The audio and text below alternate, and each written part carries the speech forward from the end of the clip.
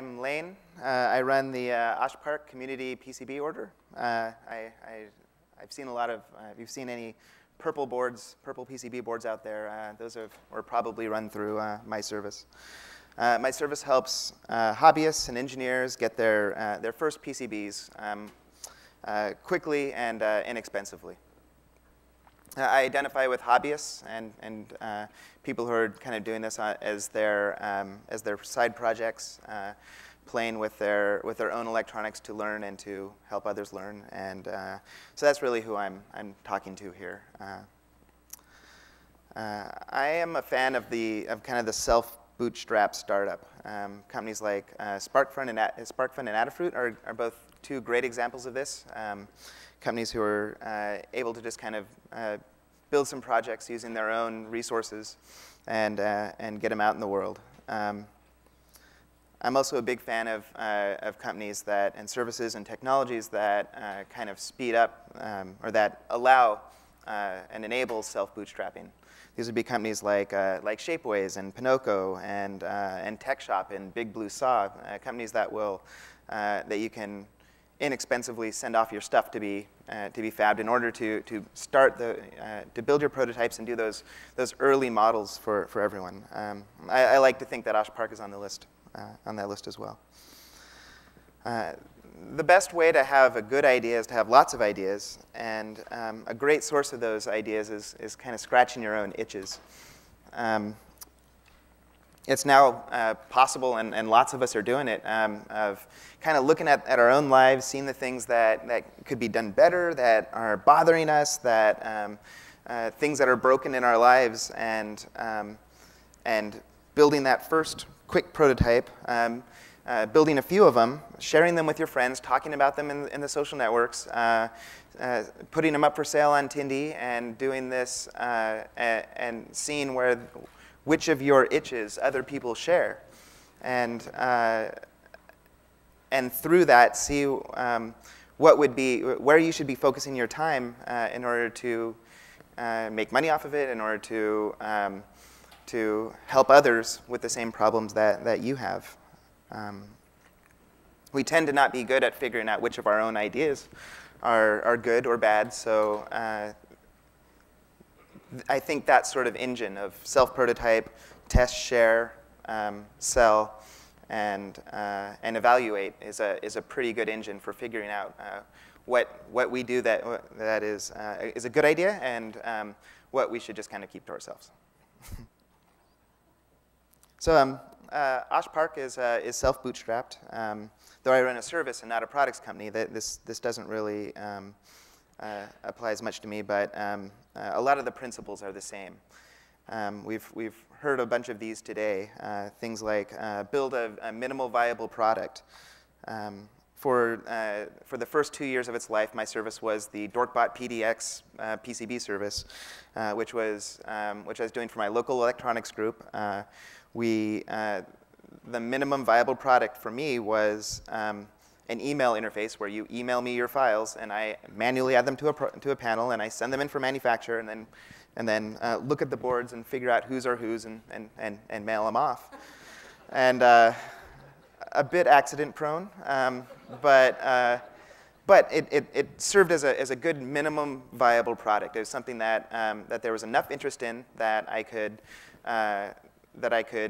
build it up pretty quickly and add features and speed things up and build my back-end technology to take over to optimize.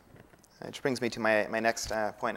Don't optimize prematurely. This is a software principle mostly, and that is that you don't want to spend a lot of time optimizing for things that turn out to not be that important. Since my service grew pretty slowly over the first year, every time something really started to dominate my waking hours, that was a sign that that's the piece that I should automate. I should automate or spend some time optimizing.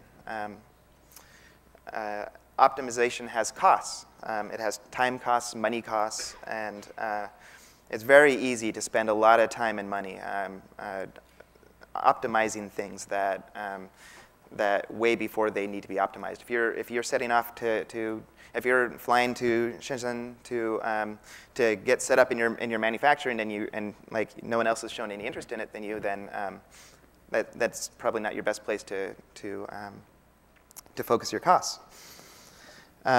I think it's now possible to bring a product to market, to sell the first few hundred or thousand, to build up that interest with just the tools and services that are available for everyone now. Like shapeways and 3D printing and laser cutting, and board fabbing and self-assembly. I think these things are all are sufficient to get us to a pretty high level of a company before then partnering with manufacturers and filling that stuff out.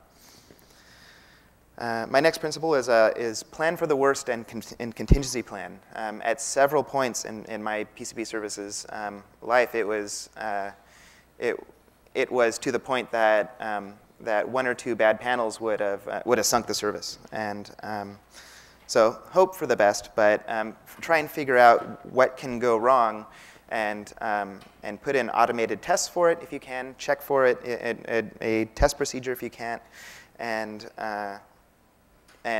just have a contingency fund for those things for when those things go wrong. Before I was just recently able to quit my day job and start doing OSH Park full time, and before I would let myself do that, I really needed to know. I really needed to make sure that my last piece of contingency, that the one fab that I used would stay in business, which is not at all a sure thing in U.S. fabrication, in U.S. manufacturing. It's the PCB fab industry has been hit really hard in the last decade. Or things happen at the fab. Every now and then there's a fire, and in my news feeds I'll see like, this fab caught fire and has stopped doing orders for a month. And so I needed that sort of redundancy. I went out and spent a week contacting a bunch of fabs all over the U.S. To try and find ones with my specs, because I require pretty tight quality control specs. And also I wanted geographic redundancy. The fabs in the U.S. tend to be clustered around points of high-tech activity, like Chicago, where Motorola was born, or in Arizona, where Texas Instruments did so much of its development, and of course all over California. So I got a fab in Arizona instead of my little cluster there.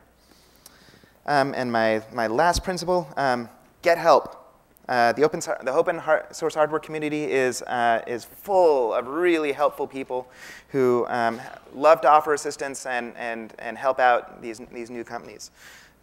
For example, if I can help you, email me. I'm Laen at oshpark.com. Thanks.